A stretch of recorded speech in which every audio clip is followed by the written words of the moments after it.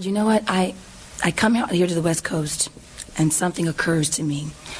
I was talking to Toni Braxton, too, and it happens to her, too. And a few other singers. I don't know what it is out here, but maybe it's the smog, the element of I don't know, because when I go back home, it clears up. I think I have an allergic reaction to flying and coming out here to the West Coast, because I was the same way in Phoenix.